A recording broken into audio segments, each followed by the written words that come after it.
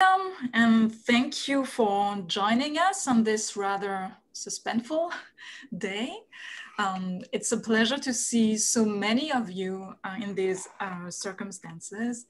And as a matter of clarification, I would like to say that this talk was originally not scheduled the day after the election.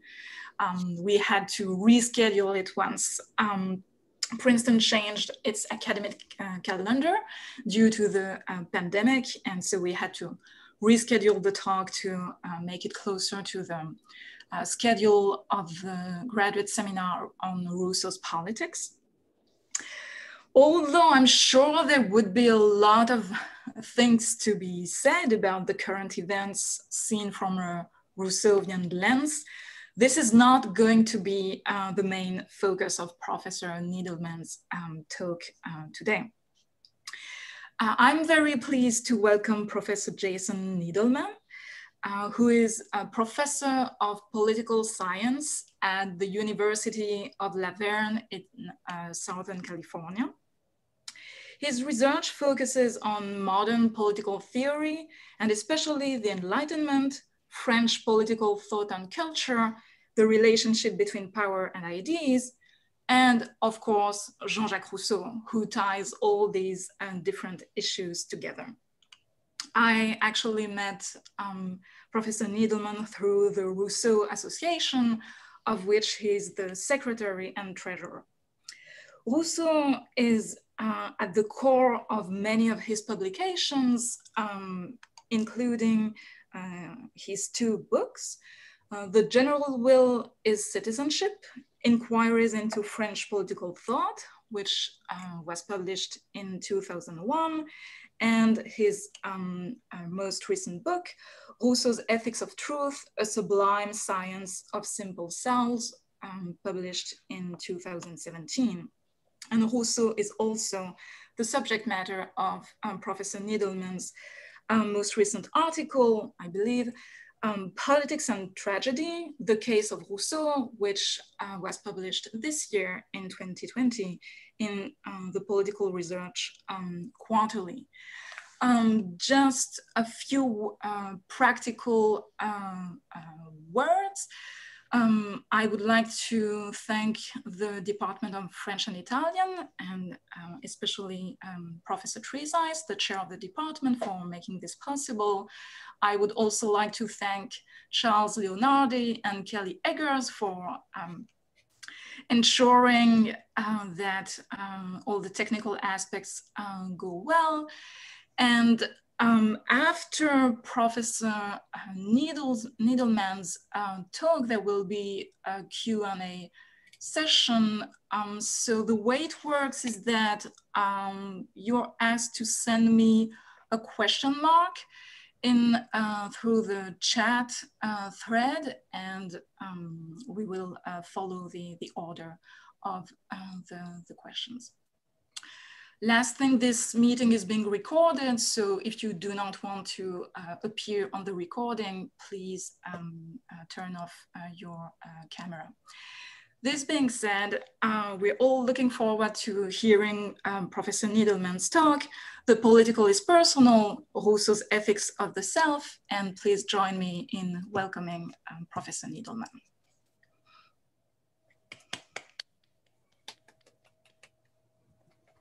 Thank you so much. Thank you, Professor Champy. And thank you to Kelly and to Charles.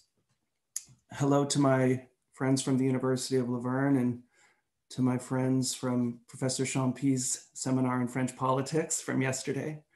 I was thinking, I wish I would have sat in on that seminar before I wrote the book, because the book would have been a bit better if I had thought about some of the things that we talked about yesterday. Well, I thank you all for taking a break from the gnashing of teeth and the biting of fingernails and the pacing and the binge eating and whatever else you're doing to try to get through these days, the constant refreshing of Twitter. It is an interesting time to be talking about the 18th century. So I thought I'd give you a kind of a nicotine patch before we get into Rousseau in the 18th century. You might recognize this fellow, that's Walt Whitman. a 19th century American poet. And in Democratic Vistas, he said this about American elections. You can see if it resonates with you. I know nothing grander, better exercise, better digestion, more positive proof of the past, the triumphant result of faith in humankind than a well-contested American national election. And we can compare that to this man, who I think we all recognize, Jean-Jacques Rousseau, who said of English elections, the English people believe themselves to be free. They are gravely mistaken. They are free only during election of members of parliament. As soon as the members are elected, the people are enslaved.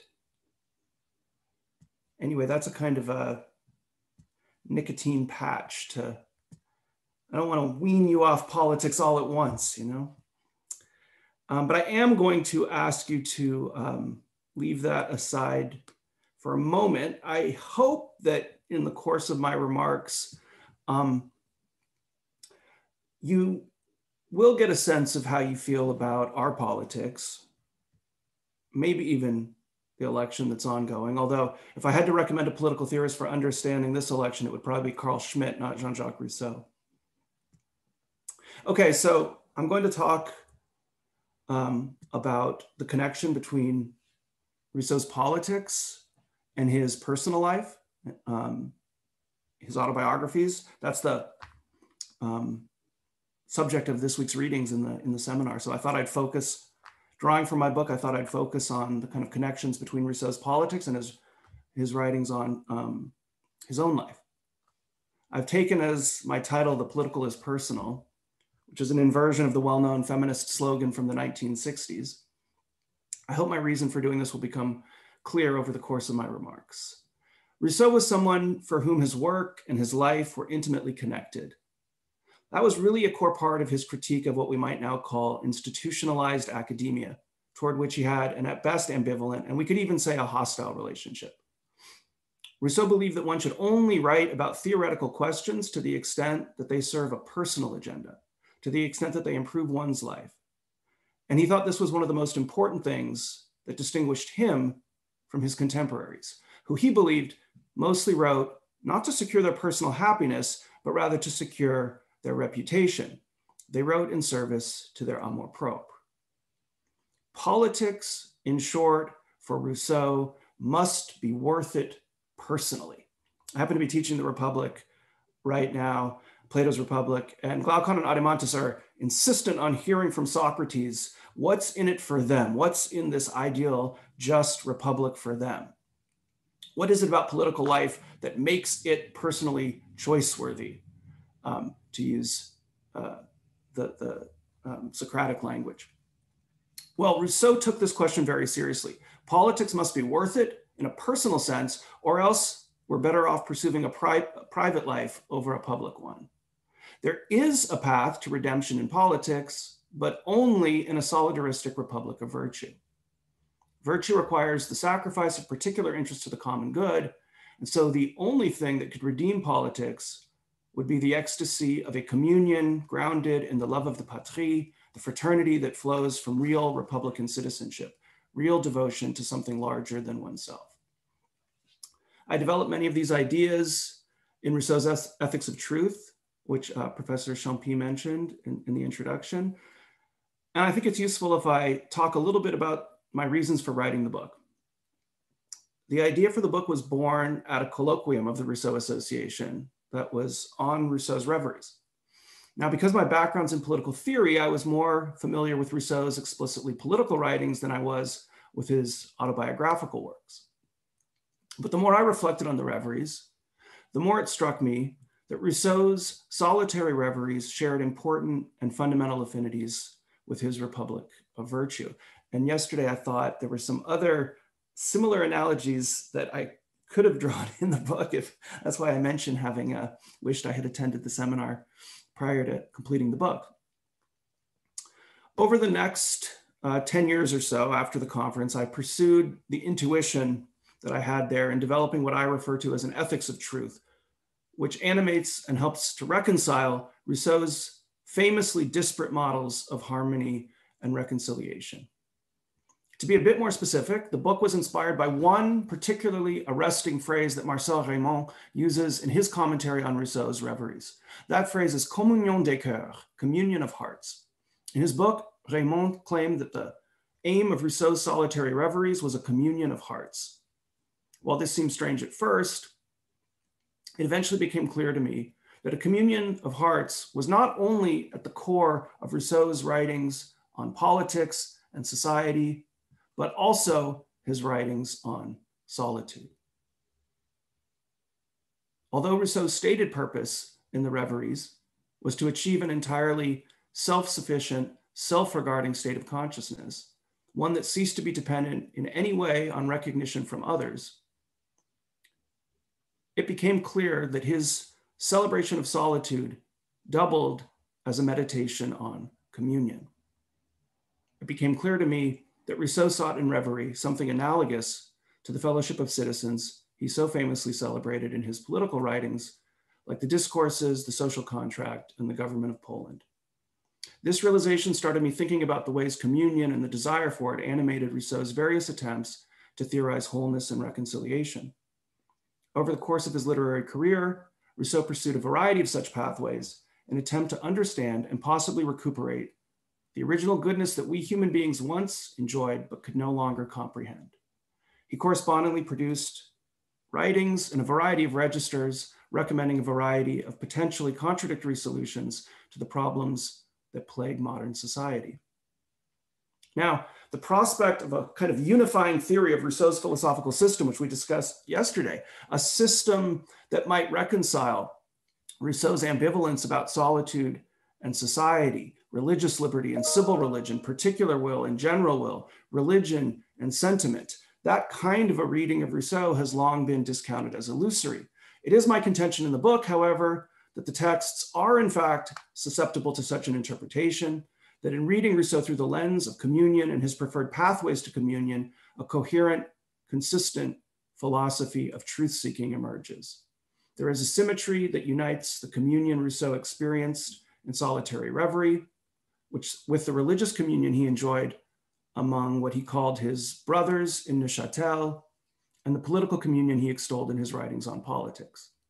There is an impulse represented in each of these experiences to become part of something larger than oneself, to extend our being, as Rousseau puts it in Émile.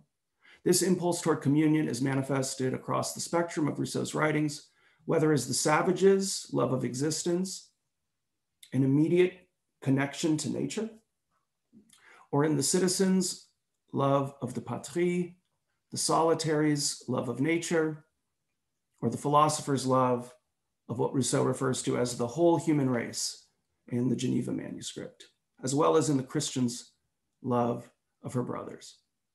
So, as I said, what I thought could be useful today, given where you are, the students who are in the seminar, and what you're studying at this point in the semester, I thought I'd share some of the symmetries between Rousseau's autobiographical writings and his writings on politics.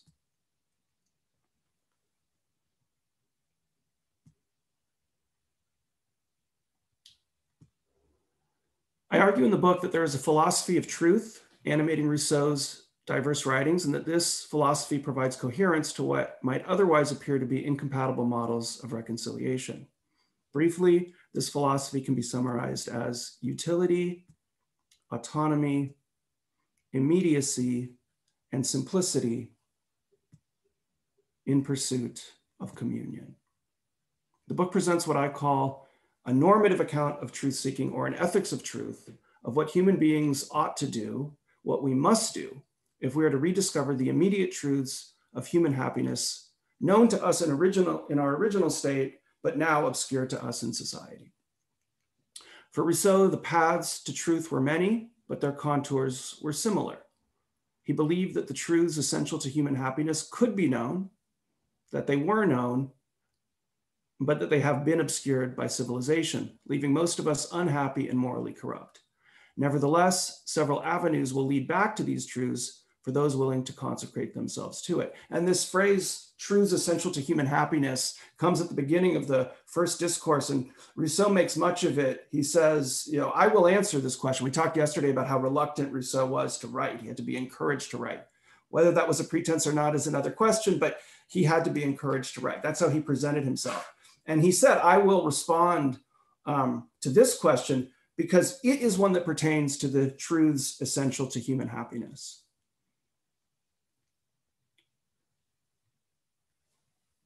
So the book's divided into two sections. And in the second half of the book, I trace these various, what I call pathways to truth. And I just want to note, because I won't have time to get into that second half of the book, that any one of these pathways can be corrupted under the influence of what Rousseau calls inflamed amour-propre. And when that's the case, they end up producing division and inequality rather than communion. But each one can also be redemptive when pursued within the constraints of Rousseau's philosophy of truth-seeking, which, as I say, I define as utility, autonomy, immediacy, and simplicity in pursuit of communion. And then in the second part of the book, I talk about reverie and philosophy and religion and politics, and show how in each one of these, what Judith Sklar calls images of unity, if we hew closely to these contours, these four contours I have here on this slide, we can achieve a kind of communion, and we can either transcend amour-propre or generalize it in a way that it is conducive to the kind of communion that Rousseau valued. So you may have noticed on the original slide, this Latin phrase, vitam impendere vero, which means consecrate life to truth or dedicate life to truth. Rousseau in the late 1750s adopted this as his personal motto. It's from a poem by Juvenal. And I think it's very important. As I said at the beginning of my remarks, Rousseau's philosophy was an intensely personal one. That's what I try to emphasize in the title of my lecture. And when he talked about consecrating life to truth, he meant that in a personal way. He meant that to highlight the thing, the most important thing that he thought differentiated him from others of his time who were writing on similar subjects. So Rousseau criticized the philosophy of his contemporaries as overly detached. He criticized them for failing to consecrate their lives to truth, and as a consequence, he criticized them for failing to offer guidance to those concerned to discover the truths essential to human happiness. And I wanted to share some passages with you. I saw yesterday that Professor Champy likes these close readings. I do too. This is from the Reveries, which encapsulates this critique. Rousseau writes, I have seen many who philosophized much more learnedly than I, but their philosophy was, so to speak, foreign to them. Wanting to be more knowledgeable than others, they studied the universe in order to know how it was ordered, just as they would have studied some machine they might have perceived through pure curiosity. They studied human nature to be able to speak knowingly about it, but not in order to know themselves. They toiled in order to instruct others, but not in order to enlighten themselves within. And I'll just note that the citations here come from the Pléiade first, and then Masters and Kelly second. So I start here because for Rousseau, it's very important that one bring a certain disposition towards scholarly inquiry. His autobiographies can be read as his attempt to demonstrate that whatever his personal flaws, and we talked about them yesterday, Rousseau was a man who had this kind of sensibility. And that's part of what allows him to admit to those personal faults, because underlying it all is this faith he has in his own goodness. And we saw that at the beginning of the Confessions yesterday.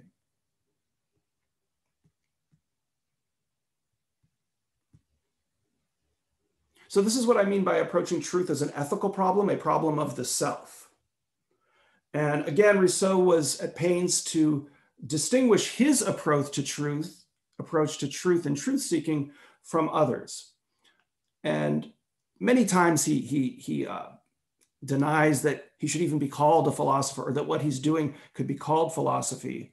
One of my favorite instances where he does this is in one of these letters we discussed yesterday, where he's defending himself against public officials and priests who are accusing him of blasphemy.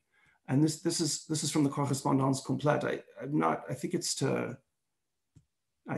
either to Créqui or Former, I'm not sure. But anyway, he writes, "You are quite correct, my dear sir, to say that I am not a philosopher. But when you accuse me of not being a philosopher, it is as though you were accusing me of not being a master of dance. I never aspired to become a philosopher. I was never given to such things.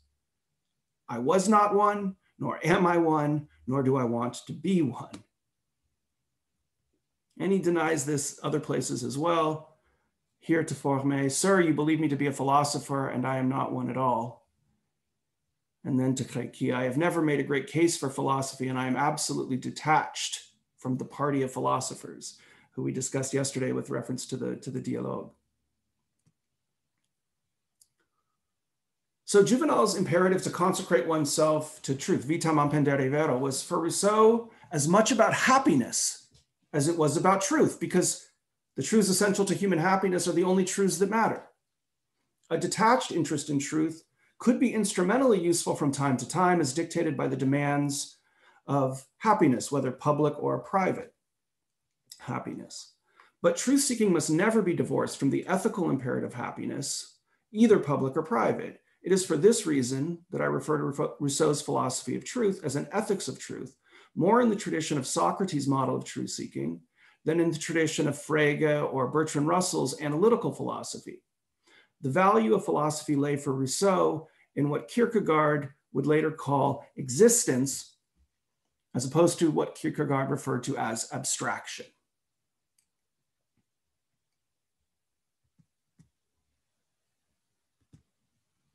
So I just want to take a moment to mention Rousseau's fundamental principle because my argument depends on it. You're probably all very familiar with this already. He repeats it in several places. In Emile, everything is good as it leaves the hands of the author of things. Oh, misspelling, sorry. Everything degenerates in the hands of man. And then in the dialogue, nature made man happy and good, but society depraves him and makes him miserable. In the letter to Beaumont, and similarly in Emile, let us set down this incontestable maxim: the first movements of nature are right. And finally, man is naturally good, and it is only by institutions that men become bad, in the letter to Malherbe.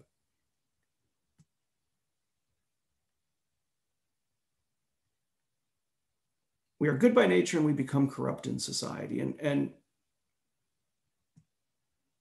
the corruption in society, Rousseau describes through this concept of amour-propre, which is, again, Rousseau scholars will be very familiar with this, although there's been a lot of recent scholarship kind of complicating our understanding of it, distinguishing between benign amour-propre and inflamed amour-propre. I understand amour-propre simply as self-esteem derived from the esteem of others, or esteeming oneself based on how you believe you are being esteemed by others or perceived by others. Now, Rousseau generally characterizes this in pejorative terms, but he sometimes praises it when amour-propre is sufficiently generalized such that we value ourselves based on our collective participation in a solidaristic project. And I suppose if we go back to the original slide on the election, that's what would redeem politics if we had that kind of feeling coming out of the election. Maybe closer to what Whitman describes than what Rousseau says there about the English. It is in large part the desire to appear refined, to live through the eyes of others, that leads to our alienation from the simple truths of human happiness.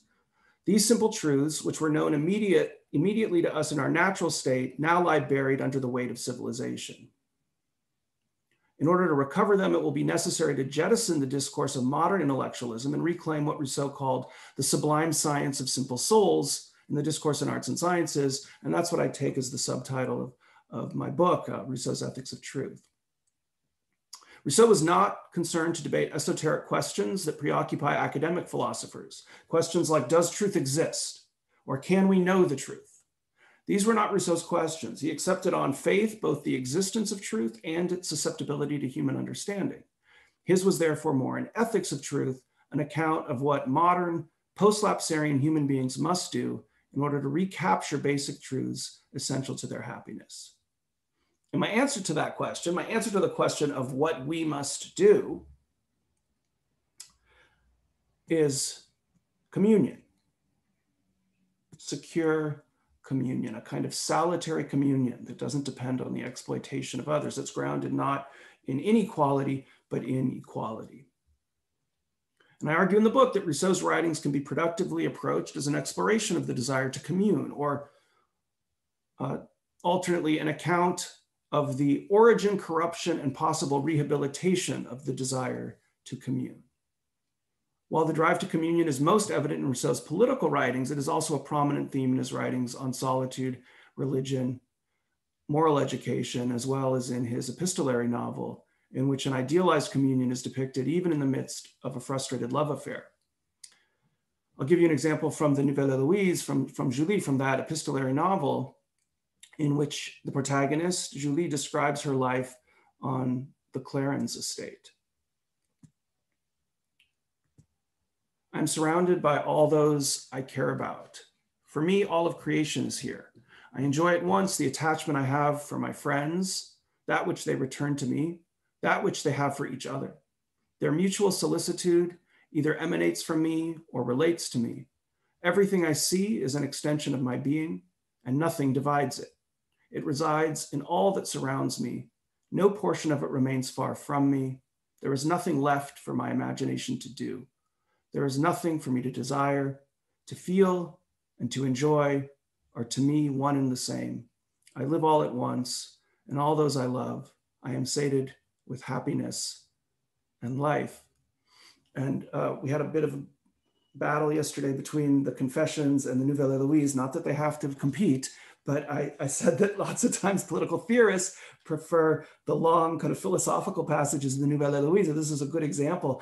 I've actually heard a case made that you get the best account of Rousseauian citizenship in Julie.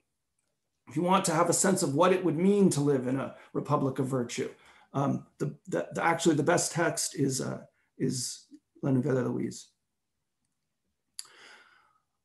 The same phenomenon recurs in Rousseau's most sublime evocations of Christian piety, the essence of which is expressed in the silent acceptance of communion. Rousseau's various interventions into theological debates or the politics of religious conflict are guided by the desire for communion, or he often uses the word rassemblement to describe the way, the kind of imperative, a religious imperative to bring people together. When accused of violating Christian principles, as he very frequently was, especially after the publication of Émile, Rousseau generally tried to circumvent thorny doctrinal questions and appeal instead to a few basic tenets which could unite a diversity of believers. I especially like the way he puts it in a letter from this period to the Abbé de Carondelet. It is very true that without wholly sharing the sentiment of my brothers, and without disguising my own in the process, I have accommodated myself very well to theirs. I do not argue at all about the rest, which seems hardly important to me. While waiting to know with certainty who among us is right, and as long as they suffer my company in their communion, I will continue to live there in true attachment. Truth for us is covered by a veil, but peace and unity are certain. There is much that human beings do not know and indeed cannot know. This is why it's so important to focus on those few truths that we can know and that are essential to our happiness. Since we cannot know so many things, Rousseau disparaged many of the specialized debates in theology and philosophy. They're at best futile, he thought, and at worst destructive insofar as they undermine those few truths that are essential to human happiness. What can be known with certainty in Rousseau's view is that communion is a terminal good, that it is universally pursued, and that it is essential to our happiness. From this starting point, Rousseau concluded that doctrinal disputes ought to be avoided when possible and resolved ecumenically when necessary so as to be maximally inclusive. These passages are indicative of Rousseau's general disposition to the problem of otherness. Rousseau's theology, like his theory of language and music, is driven by the ethico-political imperative for communion.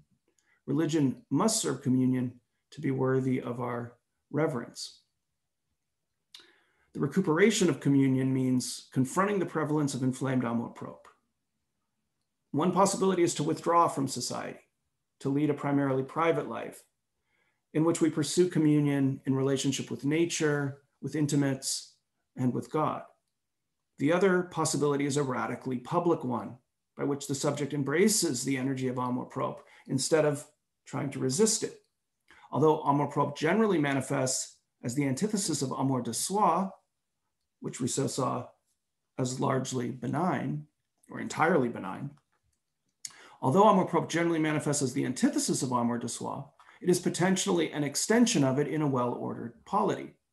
This becomes a possibility when love of oneself is derived from membership in a larger order, rather than from a specific preference for oneself as distinct from a larger order. In the letter to D'Alembert, Rousseau describes how communion might ideally manifest itself in social life.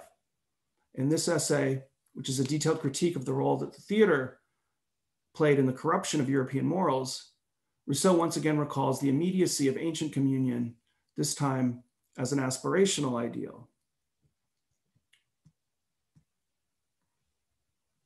This is from the letter to D'Alembert, a very famous passage.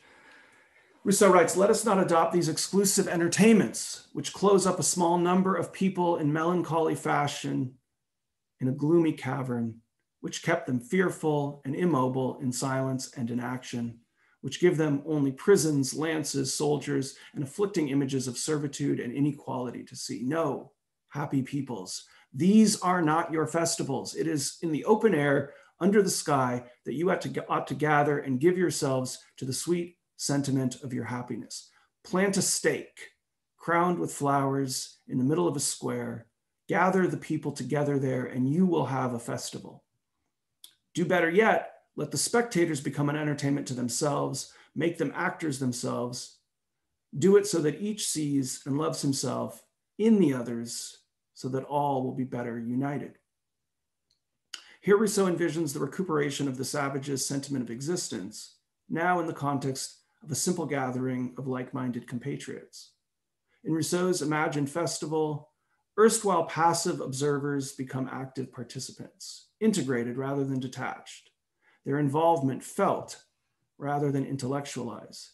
As Rousseau had previously said of Southern languages, of the savage's sentiment of existence, and of the civic fellowship prevalent in ancient Sparta and Rome. Excuse me. Until he withdrew from society late in life, Rousseau held that patriotism alone, he wrote in The Government of Poland, patriotism alone, among all of the sentiments, could overcome the divisions attendant to modern society. Only patriotism, Rousseau wrote, could raise men up above themselves. Later in life, however, in the Reveries, Rousseau claimed to have discovered another pathway to this kind of communion. And while this pathway, which we might call solitary communion, initially seems to be the opposite of social communion, it too involves an extension of being and the transcendence of one's putative limitations.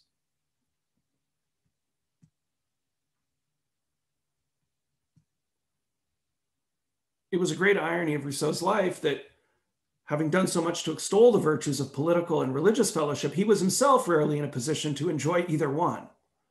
After decades spent trying to find a community that would have him and that he could consider worthy of himself, Rousseau eventually abandoned society altogether and began to think and write about the virtues of solitude. In so doing, however, Rousseau did not abandon his quest to extend his being, his desire to enjoy the ecstasies of communion. When he entered his period of extended exile, Rousseau was initially concerned that he would have no way to extend his being. However, amidst his own solitude, he discovered that there is an equally sublime path, And he ends up actually saying it's even better than social communion, this kind of solitary communion. An equally sublime path to communion available to those who are outside of society. And this path follows a pattern that Rousseau laid out in A Meal, through which a meal's education initially requires very tight boundaries. It's highly circumscribed in order for the soul to expand in a way that feeds it, that produces this kind of ecstasy of communion. We can see this in a letter Rousseau wrote to Malherbe from the period of his that he spent on the Ile Saint-Pierre, on the where he composed the Reveries, where Rousseau explained that even in solitude, he was not alone for long. My imagination did not leave the earth adorned this way, deserted for very long. I soon peopled it with beings in accordance with my heart, and driving opinion, prejudices, all factitious passions very far away into these refuges of nature, I transported men worthy of inhabiting them. He finally found the place that was up to his standards, and it was in his own imagination.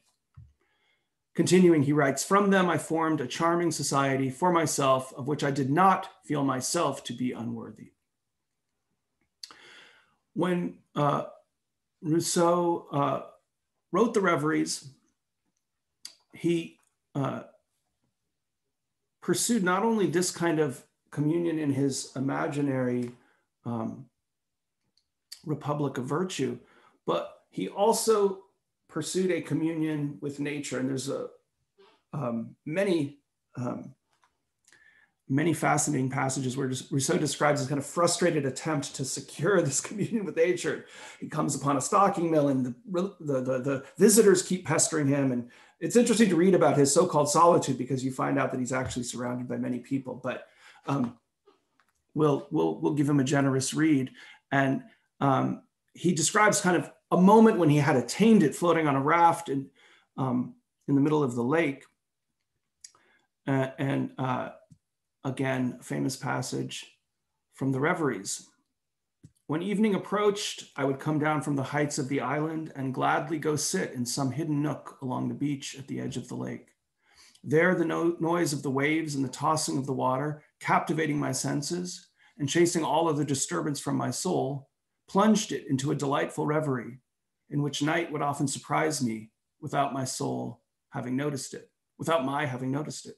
The ebb and flow of this water and its noise, continual but magnified at intervals, striking my ears and eyes without respite, took the place of the internal movements which reverie extinguished within me, and was enough to make me feel my existence with pleasure and without taking the trouble to think. From time to time, some weak and short reflection about the instability of things in this world arose, an image brought on by the surface of the water. But soon these weak impressions were erased by the uniformity of the continual movement which lulled me and which, without any active assistance from my soul, held me so fast that, called by the hour and agreed upon signal, I could not tear myself away without effort. Here Rousseau describes communing with his surroundings, becoming one with the world, feeling his own existence and nature simultaneously and immediately. He melts into a perfect communion, reminiscent of the citizen who relinquishes some of his private liberty in order to become part of an indivisible whole. Despite finding himself alone at the end of his life, Rousseau continued to believe, as he put it in the Reveries, that our sweetest existence is relative and collective. That, as he put it in the Dialogue, that he was the most sociable and most loving of humans. In the Dialogue, the Rousseau character brings together the solitaire and the inhabitants of what he calls this ideal world, who Rousseau writes, following his profound views, reach almost the same goal by the opposite route. So the solitaire and the inhabitants of these ideal world come to the same goal, which I'm describing as communion, by what Rousseau describes as the opposite route. And I kind of take that metaphor of the route and use that in the second half of the book to describe these various routes or pathways to communion. In Rousseau's political writings, a communion des cœurs meant a love of the patrie. Reverie was, in part, Rousseau's way of resigning himself to his failure as a citizen, a concession that happiness was no longer possible for him in society. But it also surprised him with a new way to commune with the hearts of other human beings. Gaston Bachelard writes of reverie, Rousseauian reverie, quote, "Il n'y a plus de non moi," unquote. There is no longer not me, or there is, I don't know, is that right? Am I translating that right? Something like that. There is no more not me, or there is nothing, yeah. We lose ourselves in communion. We lose ourselves with our surroundings, just as we do amidst our compatriots in a republic of virtue. Reverie and patriotism, it turns out, are opposite paths to the same basic truth of human happiness. In Émile, Rousseau famously wrote that one must choose between making a man and a citizen because it is not possible to, quote, make both at the same time, unquote. Rousseau shows that whichever choice one makes, the fundamental task will be the same, an initial inward turn followed by a return to the world, no longer to master it or to distinguish oneself in it, but to order oneself to it. Patriotism or social communion draws on amour-propre to generalize love of oneself, such that citizens serve those interests they share with their fellow citizens. Reverie or solitary communion draws on amour de soi, such that we rediscover the cosmopolitan love of existence that unites all human beings. The two paths to communion come together in Émile, in which Rousseau demonstrates how a child can be raised for either one or both, for either social communion, solitary communion, or both. Émile will be capable of ordering his soul to a larger order, whether he is alone or in society. That's the ambition anyway. If you read Émile and Sophie, it doesn't quite work out that way.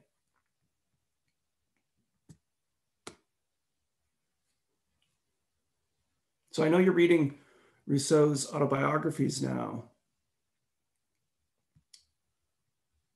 And Rousseau, in the Confessions, acknowledges the centrality of communion to the life that he's lived. He makes this connection that I allude to in my title between the political and the personal. He says that he pursued communion not only in his writings, but in his personal life as well. And I'll share this passage from the Confessions. Rousseau writes, "The first of my needs, the greatest, the strongest, the most inextinguishable, was entirely in my heart. It was the need for an intimate society, and as intimate as it could be. This peculiar need was such that the closest union of bodies could not even be enough for it. I would have needed two souls in the same body." This is one of the pleasures of studying Rousseau, is you get to read passages like that. It's often seen as ironic that someone, Rousseau, who was so eloquent about the need to connect to other human beings, wrote of discovering happiness only in exile from them. What I try to show in the book is that this is not as ironic as it seems, that these aren't so different after all.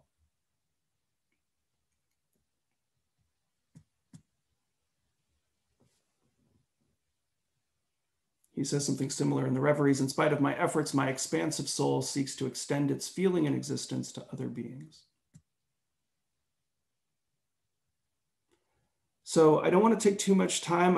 I would say a little bit about, something a little bit explicit about my interpretation of Rousseau's political theory, if there's time. Is that okay?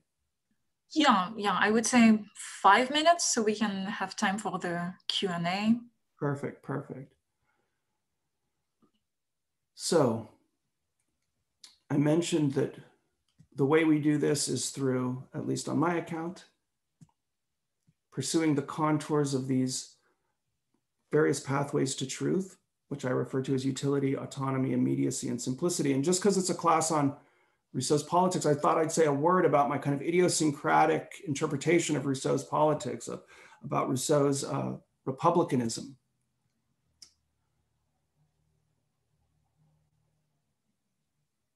Now, Rousseau's political theory, especially as explained in the social contract, is written in a distinctive style.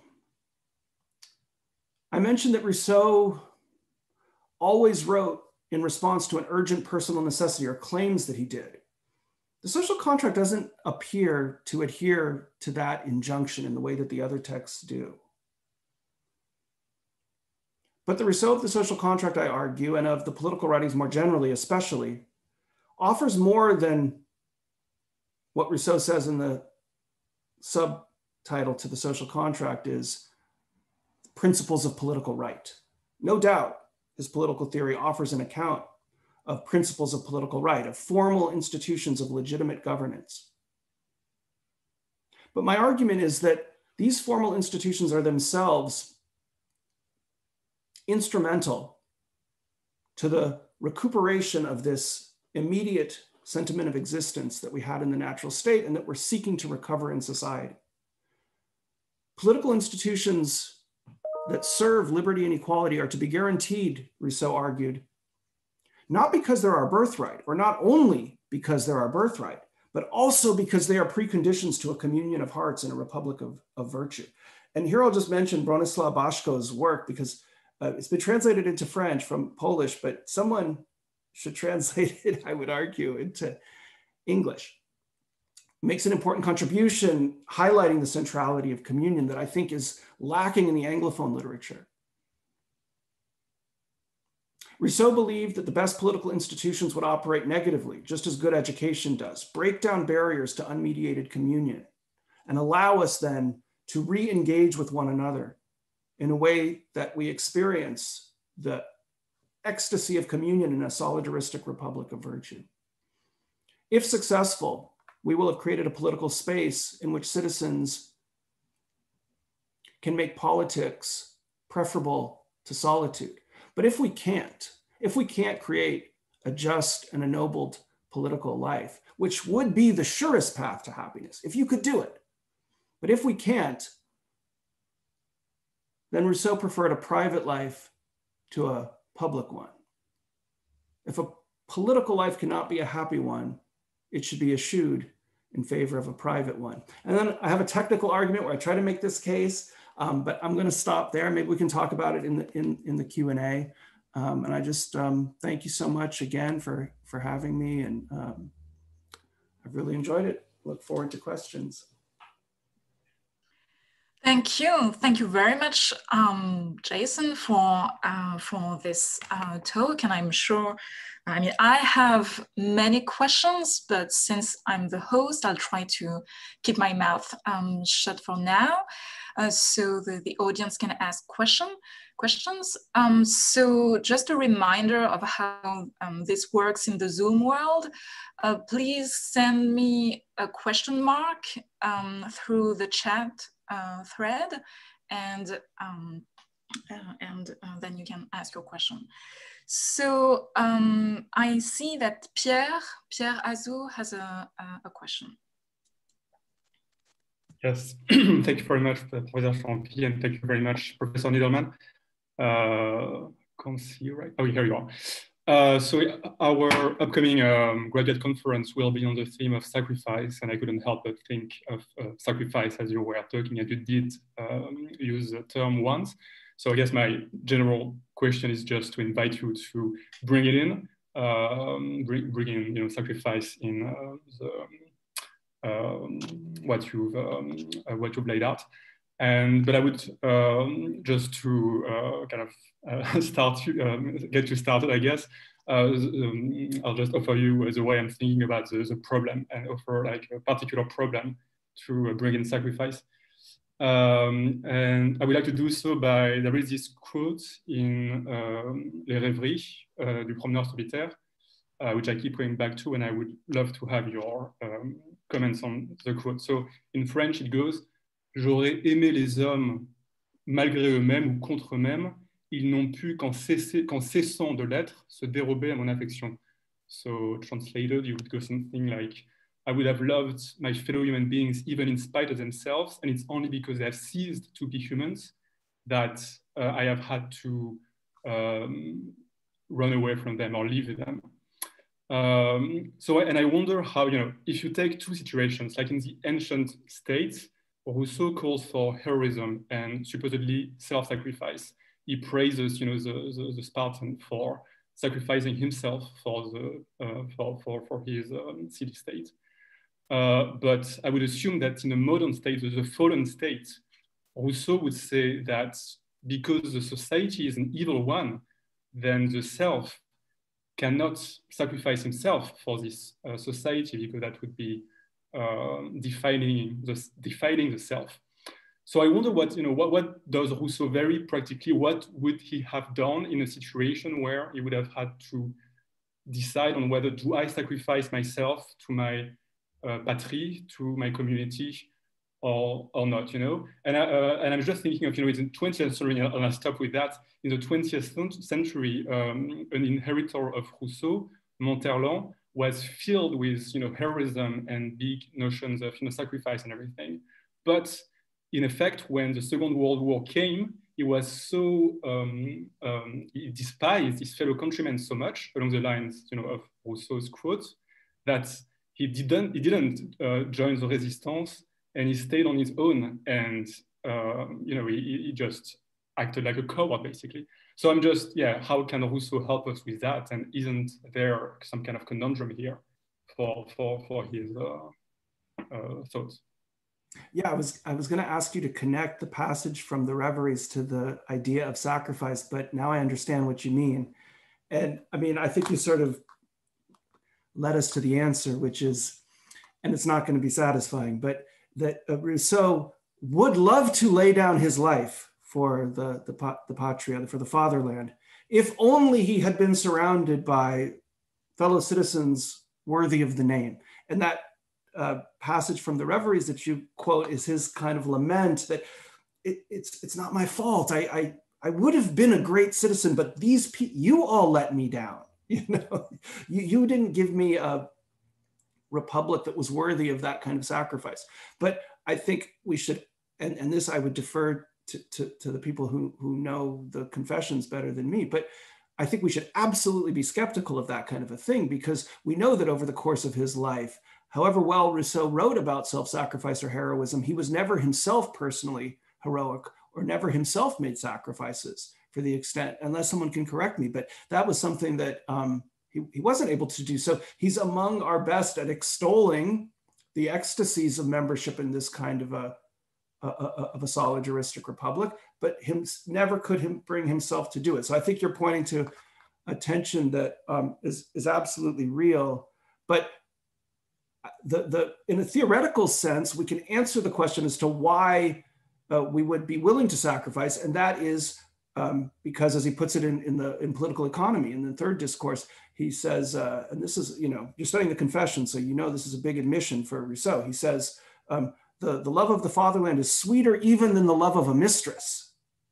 So the reason you would be willing to, and you know how he felt about mistresses because you're reading the Confessions.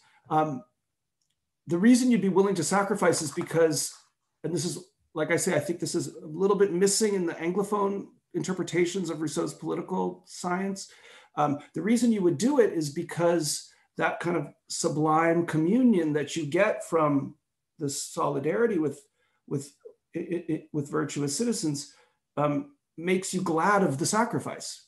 And just as you would be in an affair of the heart, you're glad to make whatever sacrifice you need to because the rewards make it the exchange worthwhile.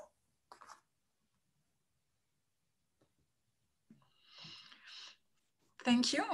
Thank you, Pierre, for the question. Jonathan, I see you have a question.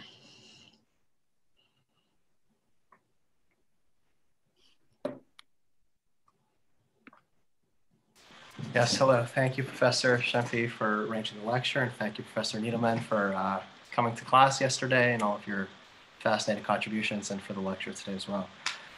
I have a question for you based on one of the final remarks you made in your lecture, where you said that what comes first for Rousseau is to create a politics that's suitable for communion. And if that isn't possible, if I'm quoting you correctly, then one must retreat from politics to become happy, into the self, into private life. And I'm wondering how you might reconcile that with the example of Rousseau's own life, the way that he presents himself in the Confessions, where it seems like at the very same time as he's writing about the duties of man, I believe in the second discourse, he describes that he's undertaking this whole personal reform. And part of that personal reform, again, at the very same time as he's thinking about the political, is this retreat, where he says, for instance, that he plans to shake off the yoke of friendship, as an example. So perhaps the insight that you're coming to is something that occurs later in Rousseau's career rather than at that early stage, but it does seem to me, just from a few instances in the Confessions, which we've read in class, that these two elements that you're developing were almost being conceived of simultaneously. Yeah, I mean, I think that's a consistent theme throughout his life and his writings, this tension between the deep desire to be a virtuous citizen and a complete personal inability to ever manage it. And again, the way that's resolved, as Pierre mentioned, is this, at the end anyway, is to kind of blame everyone else, that they weren't kind of worthy of the kind of republic that would be sufficiently redemptive to justify that kind of sacrifice. I don't know if I'm answering your question, or if I'm hearing you correctly, but I think that's a tension that we can trace throughout the whole of Rousseau's work and life. And you know, I'm not going to hide behind this, but Rousseau does say on several occasions, you know, I am a man of paradox. It is necessary to make them when one thinks. So I don't want to say that as a way of kind of evading your question, but I do think that when we study Rousseau, we very quickly become implicated in these kinds of contradictions and paradoxes, and that is absolutely one, that the man who maybe did more, or about as much as anyone, to extol the pleasures of citizenship, was himself a failure as a citizen.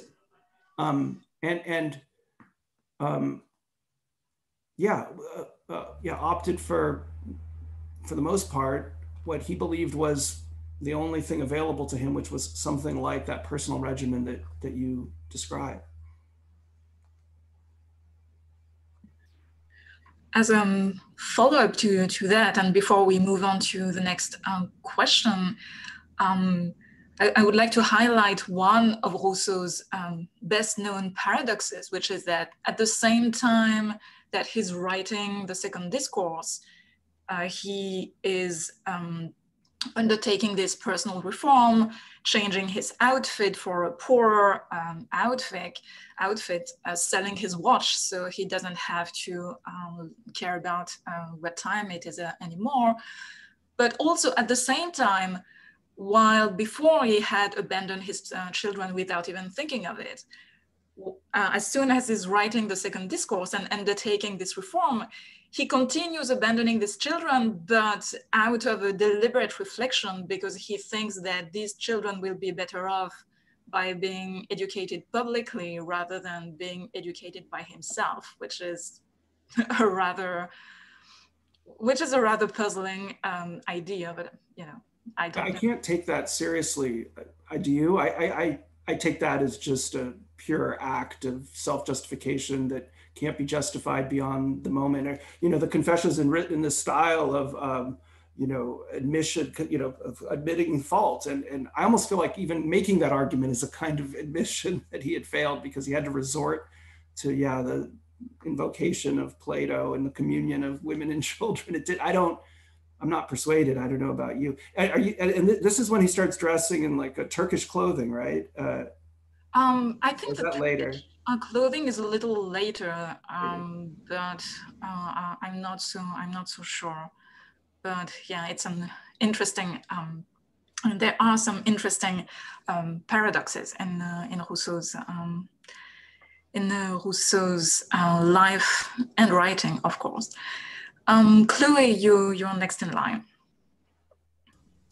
Yes, thank you very much. And it's also about a paradox, and I'm sorry because I'm going to ask a question on Rousseau's autobiographical writings, in the sense that you're more into his political writings, but how do you see the fact that the Confessions and later on the Rêveries and before that the Dialogue contributed to actually not achieve any communion but isolate Rousseau, and especially the first half of the Confessions, I think, contributed to that, to his isolation quite a lot. So how do you explain this paradox? And a second question would be about truth and his confessions. And his confessions are, I mean, what are the confessions if not the place where, but like that epitomizes the truth of the self, like where you speak yourself as in the full truth. I'm sorry, I'm a little confused here, but can you maybe see how the pathways to truth that you identified in your book, can they be applied to the Confessions? Would you see that as a possibility? And if yes, could you say a little bit more about it? Thank you. Thank you. Well, with respect to the first question, well, I suppose we could say that the longing for society will be that much greater and deeper in someone who desires it so much and is never able to achieve it. Maybe, I don't know, that he, I mean, one thing that, you know, we know that Rousseau felt about himself, but I actually think it's correct.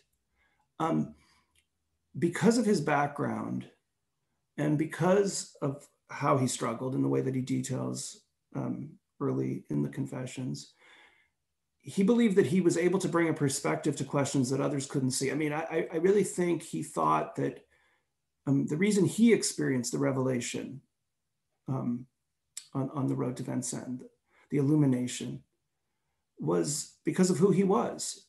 He wasn't like the others in that they were, you know, again, how much of this you want to believe is up to you, but that he wasn't a kind of you know, man of society and cultured and you know, and you know, influenced by inflamed amour propre. He was the savage in society. He was the ancient among the moderns and so on. So, I mean, that would be my intuition, would be to answer your first question that way, that it's the kind of special vantage point that he has by virtue of all that he suffered over the course of his life. And we talked in class yesterday about how, you know, Rousseau really did live an interesting life and he did suffer a lot of hardships.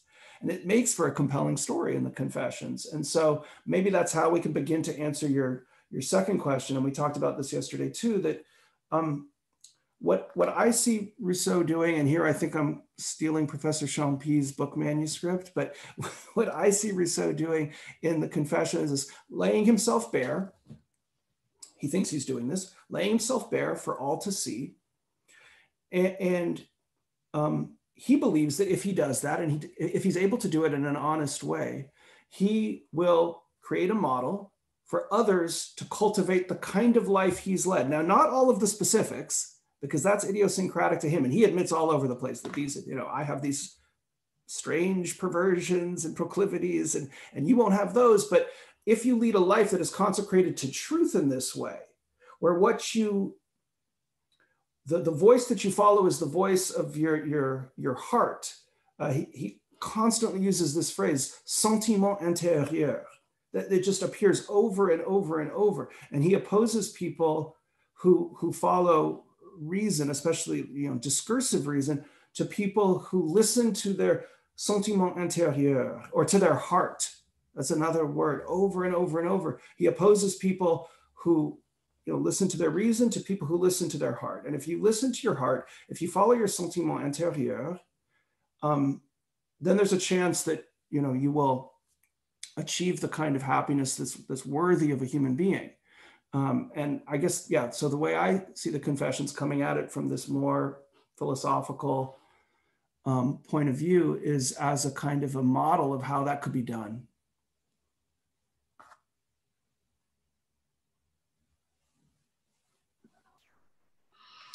Thank you so much. So I have one question, and I would like to, I have at least one question.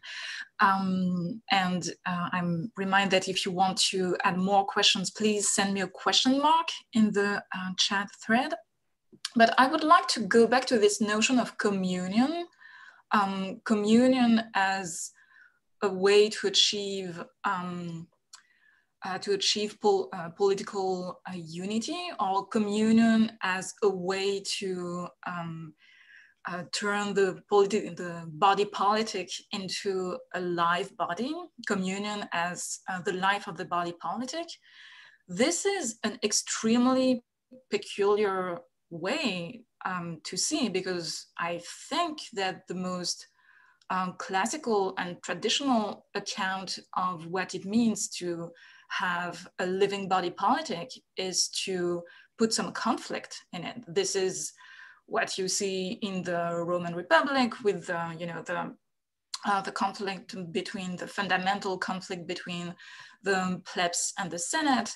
This is also what Machiavelli is theorizing.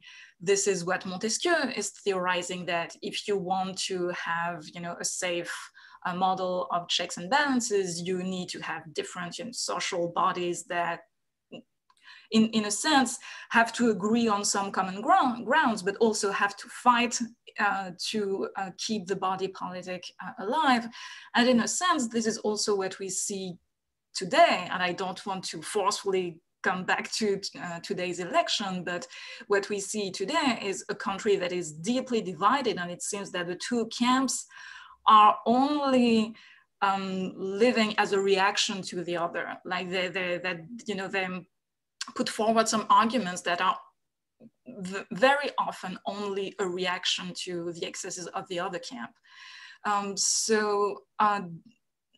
Could you explain us a little more how Rousseau plans to use communion as a way to keep the body politic alive? And do you honestly think that this could be a model for today? Wow. Okay. You are getting at so many of the key debates in political theory in Rousseau studies.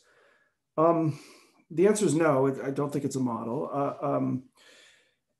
I just recently read an essay on Rousseau and evil. And, most of the time when we think about the origin of evil, we think of it as coming from, a defect,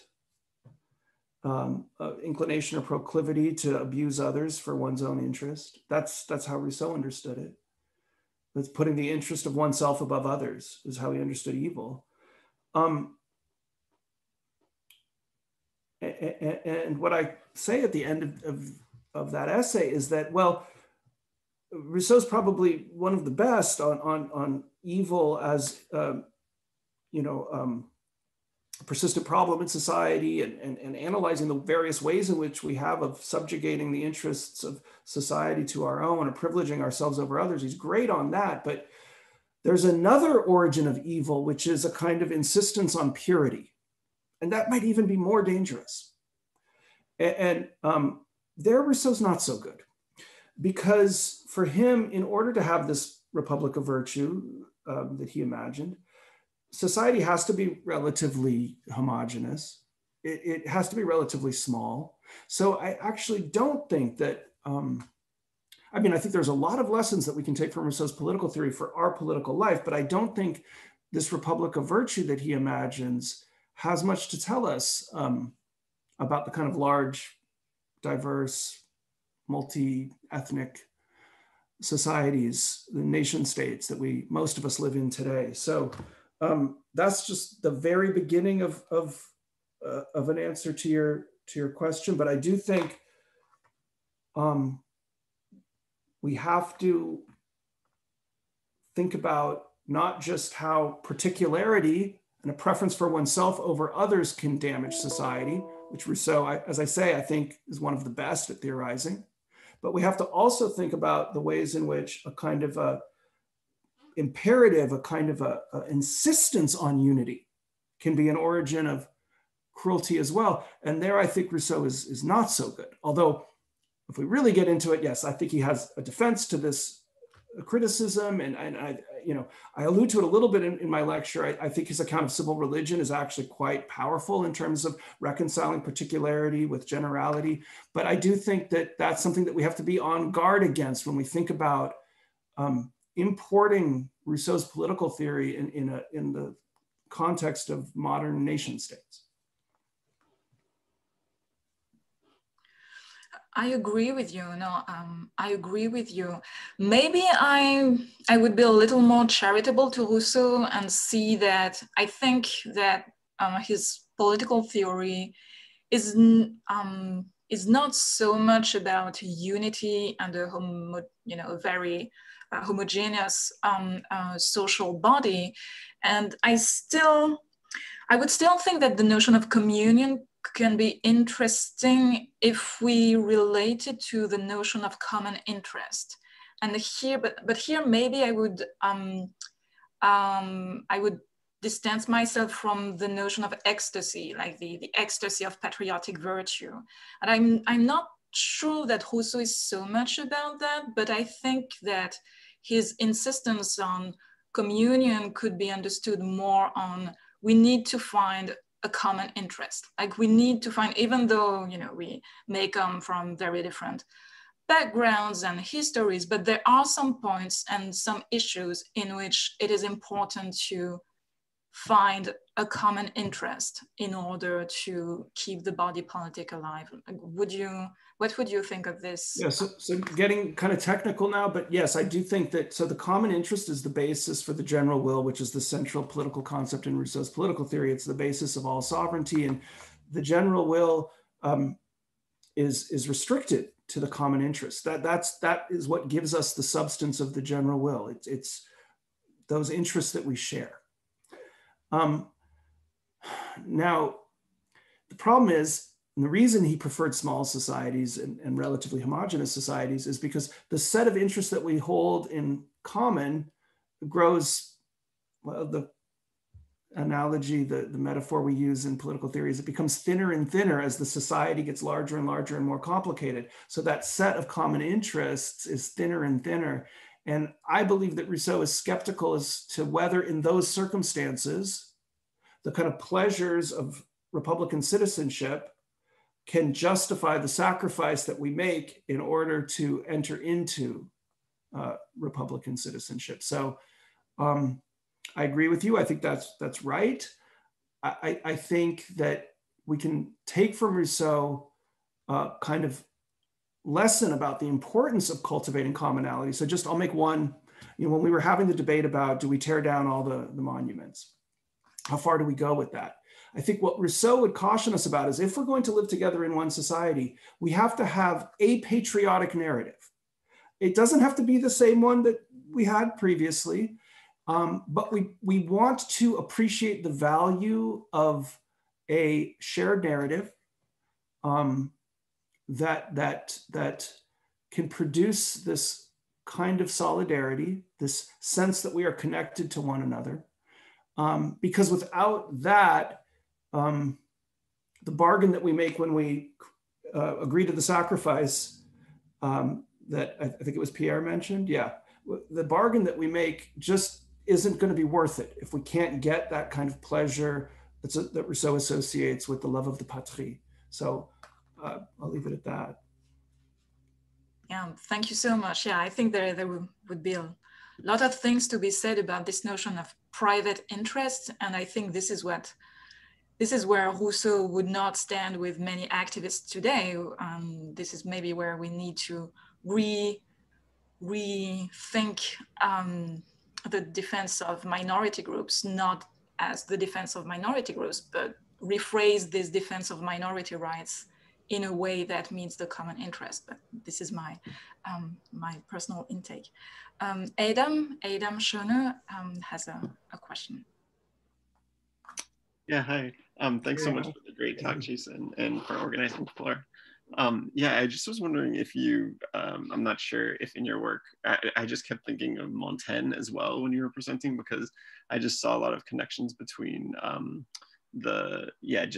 guess the part when you were talking about kind of critiquing a philosopher, or I think of like Montaigne and sort of like critique of pedantic kind of nature of philosophy, and just this notion of sort of the personal and the political intertwined, and through the autobiographical writing too. So I was wondering if you have looked at them together, or see, I know that Rousseau and some of the Confessions or some of his, there's a few references to Montaigne as well, but if you see resonance with them. And I don't know, in terms of communion too, like I think of this notion of sovereign friendship within Montaigne, even though that's more maybe connected to La Boétie, or maybe not quite the same thing as Rousseau, but it's one sort of like connection that I've been ruminating on myself, and was wondering if you had thought about it at all. Yeah, probably not too much to add to what you already know, but it is interesting that the parallel is typically drawn to Augustine's Confessions and not to Montaigne, because especially in that area of calling out hypocrisy, Rousseau seems to be influenced by Montaigne. The I guess juxtaposing of his worldview to that of the kind of his competing writers. I mean, why does Rousseau? He really is like what do the young people say? Like, these guys do live rent free, and he really is worried about them. For a guy who says you shouldn't be worried about what other people think of you, he's really preoccupied with distinguishing himself from what they're doing. And then of course this is way above my pay grade, but get into kind of like, why is he doing that? Was it because of his experience in Paris? But I agree with you that the same way Montaigne tries to position himself as, I don't know, more authentic than the other intellectuals, Rousseau is definitely doing that. I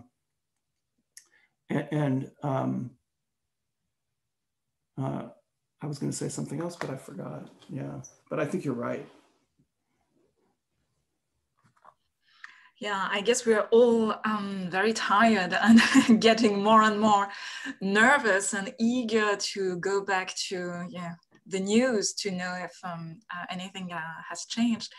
So thank you so much, Jason, for this fascinating lecture and discussion. And I hope we can continue this discussion at some in the future, at some point in the future. Thank you so much, and fingers crossed for for what is going to come. Thank you again. Thank you again. Thank you, everybody.